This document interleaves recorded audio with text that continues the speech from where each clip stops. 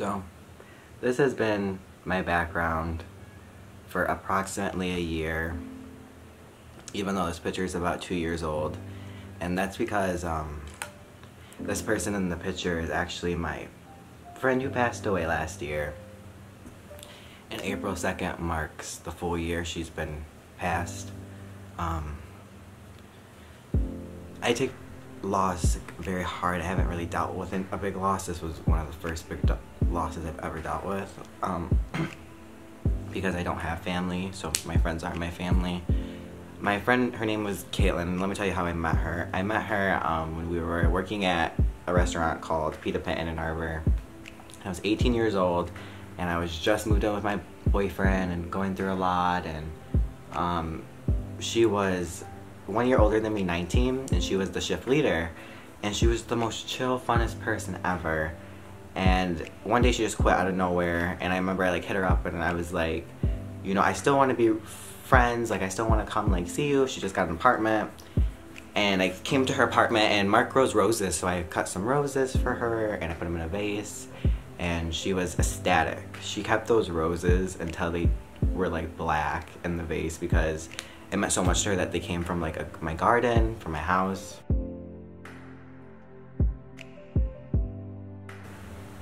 And I didn't just buy them, but I was trying to send her good vibes and good energy, and I don't know what it was about Kaitlyn, but she was someone that really inspired me. She's one of those people that when you meet, you'll never forget. So ever since that, we were best friends. We were really close. We hung out a lot for that whole 6 months, up until we had a little bit of a moment where we didn't talk. We had a falling out, and I regret that so much now looking back. And then she got in contact with me in March, and we stopped talking around November, so it was a while. She messaged me and she's like, I miss you, and I'm so sorry, I want to be your friend. We fought over something stupid. And when I came to her, she was really, really in a bad spot. So my friend Kaitlyn struggled with alcoholism, being an alcoholic, and honestly, me being 18 when I met her, 19, I just thought she liked to drink.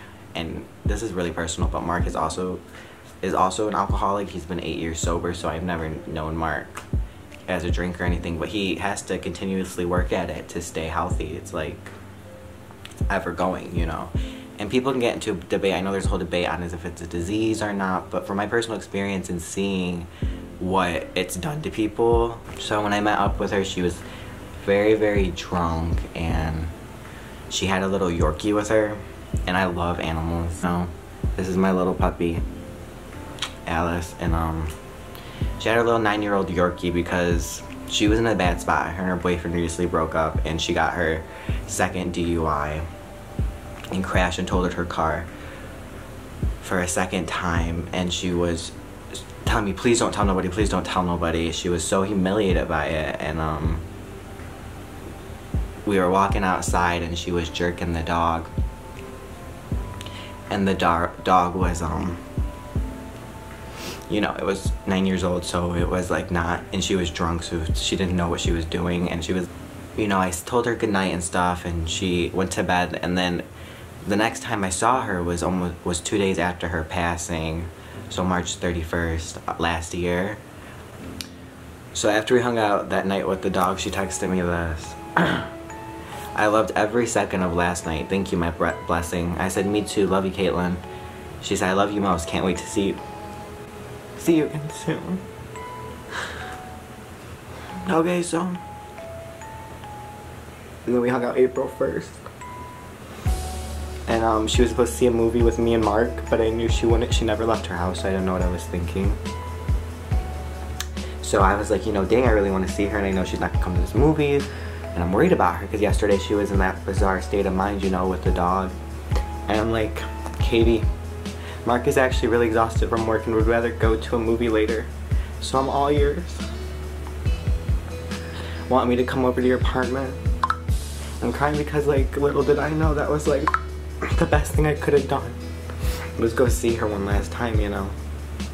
I went to go see her and I met her up at her house, and there was already someone with her. It was so like Kaitlyn because she would invite a bunch of people at once. She just don't want to be alone, especially since her and her boyfriend were separated and broke up. She was just alone in her apartment. And so when I met her there, she had her other friends, so there was 3 of us. It was me and 2 other girls. She asked us to pray over her, and we did. I asked like God to give her strength and give her peace and let her know, I specifically remember saying like let her know she has 3 people here, you know, in her time of need. But Kaitlyn was going through a lot. There was a lot of personal stuff. She also had a brother who passed away from over drinking, and that night we all talked about our spiritual beliefs and what we believed in, and it was just so bizarre now looking back at it, because I didn't know that was the last night I'd be hanging out with her. And you know, we're just trying to cheer her up because she's been alone, and she's like, I just want to be with my friends, have a good time, instead of just being all by herself. And I didn't know these other girls and they didn't know me, but it was like we were all there for Kaitlyn. That night I ended up leaving, and they stayed and made sure she got into bed and she was good and everything. And then the next day